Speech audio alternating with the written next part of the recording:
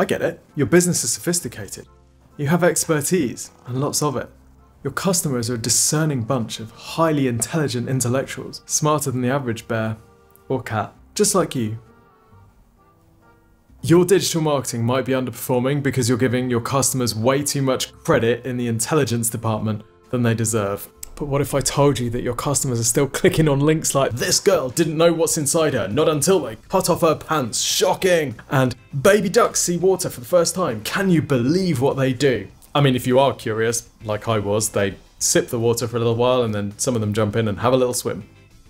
But the point is that you might be turning your customers off by sharing too much of your expertise in your website and on your social content, and this happens more often than not. The businesses that think they've nailed this are often the ones that are most guilty of sharing too much expertise. Yeah, I hate to break it to you, but your customers might be stupider than you think. And if I'm right, it means that your website and social content is going to be generating less traffic and fewer conversions than it should be. So let's get this sorted.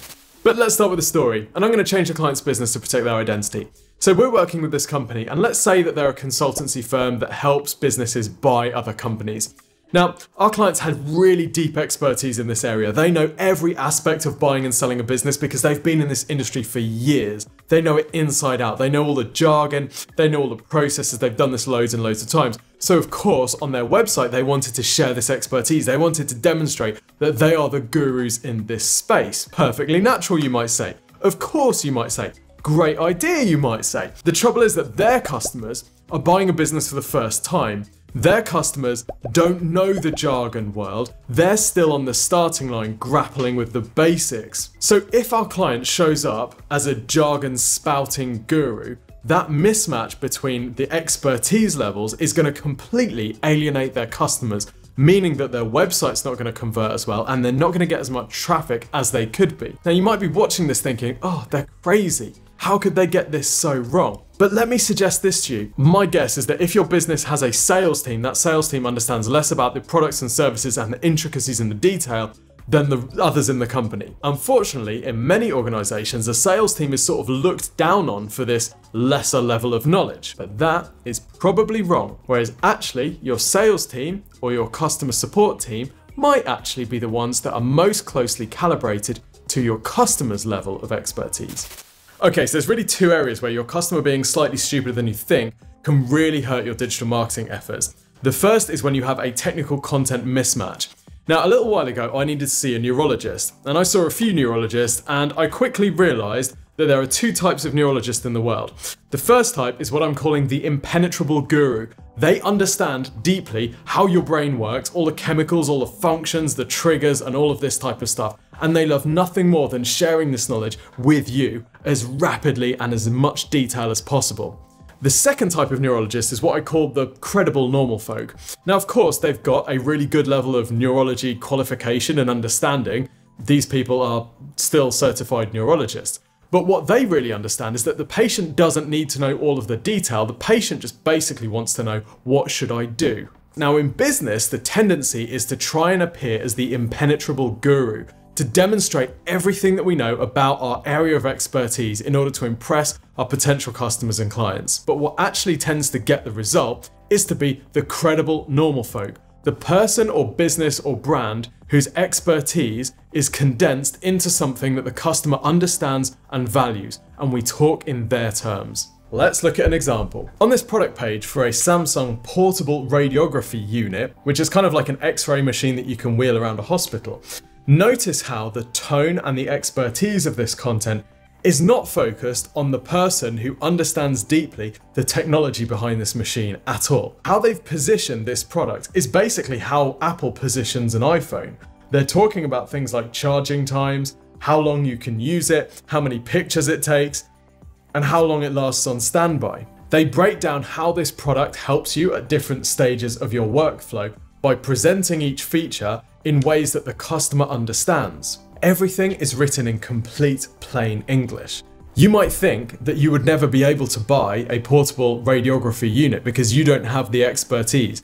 But I can tell you that if you spend some time reading this product page, you'll be quite quickly convinced that this is an excellent product for your needs because everything is written in a way that you understand. They haven't focused on the technical details because they know that the technical details are not what sells this product. In another example, which is much more B2C, these Alienware headphones are sold to gamers. A lot of headphone firms invariably end up talking about things like impedance, frequency response, signal to noise ratio, the materials used in the drivers. But the trouble is that none of this means anything to the regular customer. These headphones are pitched to gamers, and Dell has understood that to gamers, the most important thing is that they enjoy their games, that they're comfortable to wear, and that they freaking win. Check out this paragraph. What winning sounds like. Hear the enemy before they hear you, even from a distance. With Alienware immersive audio technology, featuring our best-in-class custom-tuned drivers, custom-designed acoustic chambers, and custom-fit earpads that give you a wider and more dynamic soundstage, both in battle and out. They're talking their customers' language, and they're saying, these headphones will help you win. All that technical gibberish and specification is buried at the bottom of the page,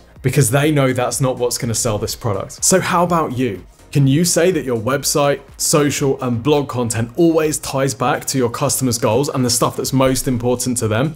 Or do you fall prey to the classic trap of sharing everything that you know about your product or service in the hope of impressing your customer? Now, sometimes you find a market that hasn't quite made up its mind about how much technical info it needs to share for its customers. And I think Bespoke Vitamins is one such example. So the pitch for Bespoke Vitamins is basically you fill in a questionnaire that asks you about age, gender, lifestyle, and any things that you want to fix, like I'm always tired or I get grumpy or whatever. And they will then mix your vitamins for you, and they typically cost more than if you're just going to buy a multivitamin that you take every day. So that's the pitch. But there's a spectrum of how technical you present this information to potential customers. So in the blue corner, we have a company like Bionic, who shares fairly technical level information on their site, and the site looks quite technical to try and back this up. So here we've got the different ratios of each vitamin for different types of people. We're showing them in milligrams and micrograms, I think that is. We've got stuff here like 10 million possible formula combinations, sounds complicated. We've got these charts, we've got the questionnaire here being presented. It kind of looks like a white paper, it looks quite scientific. We've got more formulation here as well. And the whole thing looks quite sciencey. Now over in the red corner, we've got companies like Vitamin Buddy, which are pitched completely differently. It's bright colors, it's healthy, it's happy, it's saving you time. Find out what vitamins your body really needs and get your first 30 days on us. Start the quiz. There's no information here about million micrograms for each different type of person. It's just vegan friendly, made in the UK and gluten free.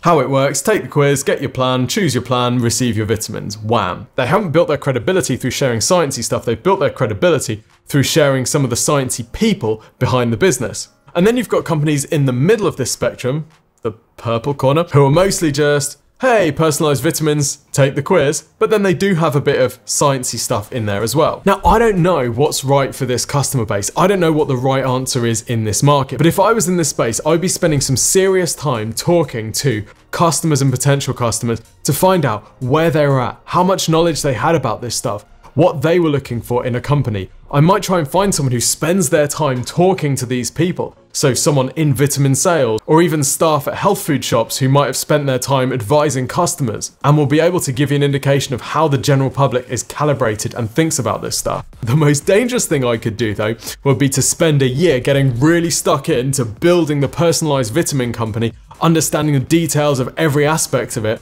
and then going straight into writing copy for it, or writing social content, or designing the marketing strategy, because I'm going to be completely miscalibrated to my potential customers. I'm going to have become the impenetrable guru during that time, and I'm going to have lost my ability to talk in the language that my customers use. I'm going to bore them to death, unless they've taken anti-boredom vitamins. And by the way, this is also another reason why having an outside marketing agency like Exposure Ninja can really help, because we can give you feedback on this stuff based on our audience research. Now, of course, I don't want to minimize the importance of technical expertise when you're selling to a very sophisticated and technical customer, but I'm yet to see a business where their customer wasn't slightly less technically inclined than they originally thought.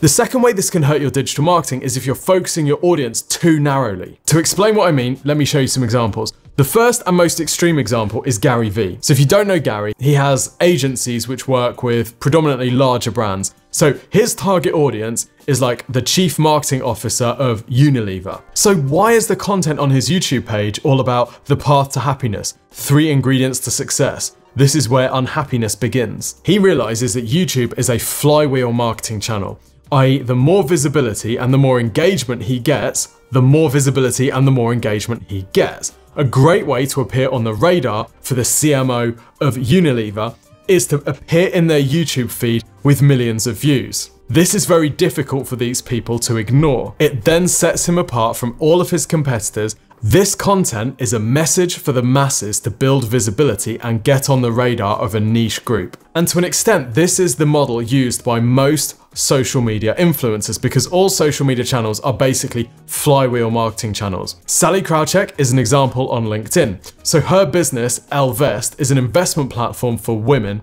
who have a lot of money to invest, but her social media content is general finance, leadership, and gender equality. This is a message for the masses to build visibility, knowing that that visibility is going to get her on the radar of her target customer. This is the same on all social channels. As you build up that flywheel momentum by getting more visibility, you get more visibility from that and get on the radar of your target customers. Now, the same can be said with your website content and the stuff that you post on your blog. So here we're looking at aabrs.com.